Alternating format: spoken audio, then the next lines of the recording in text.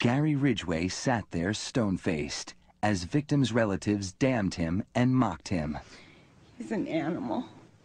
I wish for him to have a long, suffering, cruel death. He's gonna go to hell, and that's where he belongs.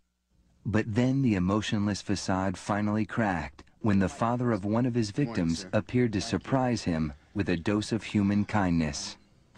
Mr. Ridgway, there are people here that hate you. I'm not one of them. You've made it difficult to live up to what I believe, and that is what God says to do, and that's to forgive. You are forgiven, sir. Denn wenn ihr den Menschen ihre Verfehlungen vergebt, wird euer Vater im Himmel euch auch vergeben. Wenn ihr aber den Menschen nicht vergebt, dann wird euer Vater im Himmel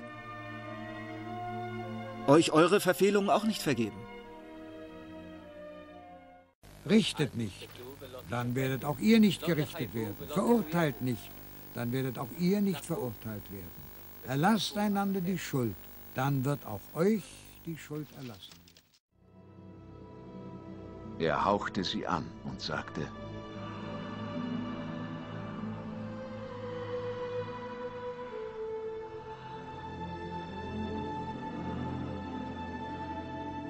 Ihr habt den Heiligen Geist empfangen.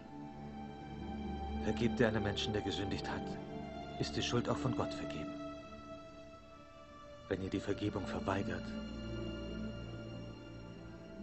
bleibt die Schuld bestehen.